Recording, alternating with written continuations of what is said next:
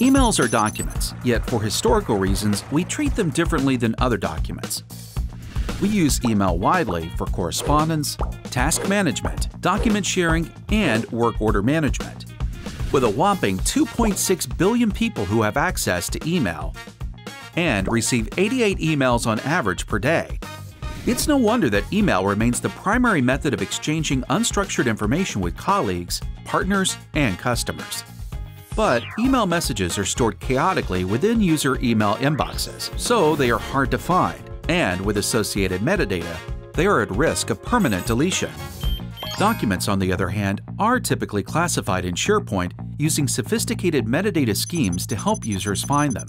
Because emails and documents related to the same projects are stored separately, a gap in information management is created.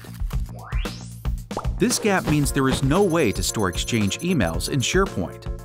Even if there was a way, it is impossible to classify emails in SharePoint using metadata. And even if you could do both, you would still not be able to find the emails when you needed them. The bottom line is that businesses are fragmented because emails are kept separate from other documents, resulting in lost knowledge and inadequate records management.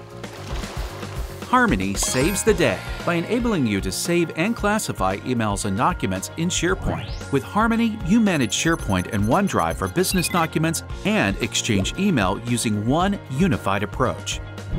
Using Harmony, you simply drag and drop emails to SharePoint, and metadata is automatically assigned to the email messages.